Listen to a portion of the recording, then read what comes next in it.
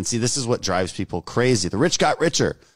Yeah, but if you look at the last 4 years in America, after the tax cuts, the poor got richer 4 times as fast as the rich, because pro-growth policies actually help the people at the bottom. And we have a ton of data on this.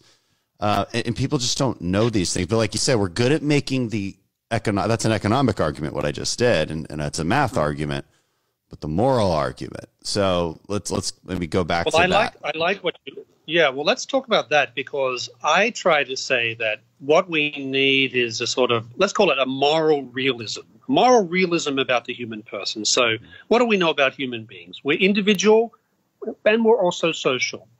We are self-interested beings. You mentioned incentives. That's clearly why a lot of people do things. But we're also capable of altruism. We're capable of doing great things, but we're also not God. We are creative beings, and we can use that creativity for great purposes or for really bad purposes as well.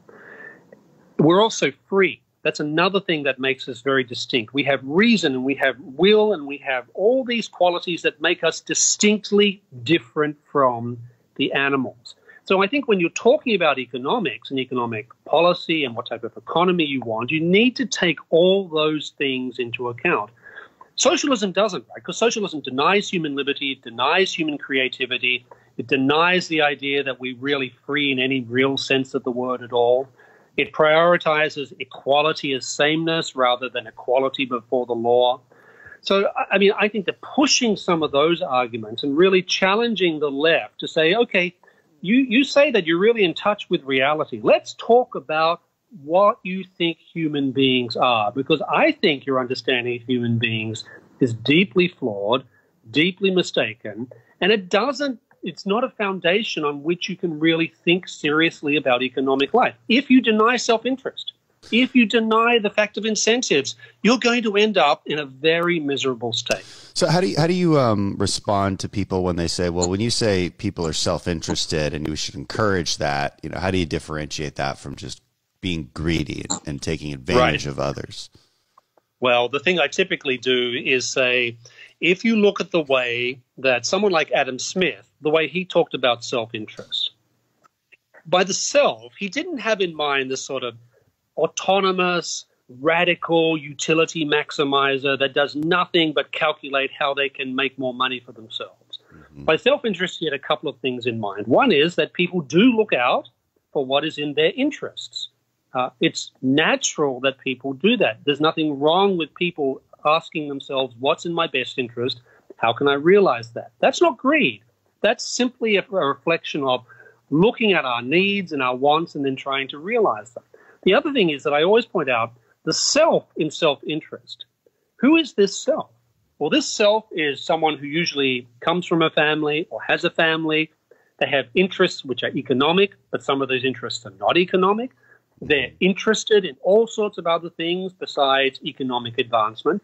So in other words, this self is this very complicated mixture of good motives, not so good motives, good behavior, good actions. They have their whole personal history.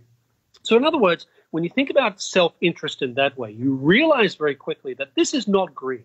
And what's greed? Greed is the irrational desire for more of something that you either already have or you're placing so much value upon something, whether it's money or sex or whatever it happens to be. You've attached so much value to it that you've lost perspective of what is really important. Self-interest is very, very different from greed in that sense. Greed is ultimately something that consumes you, it destroys you because you are valuing something much more than you should.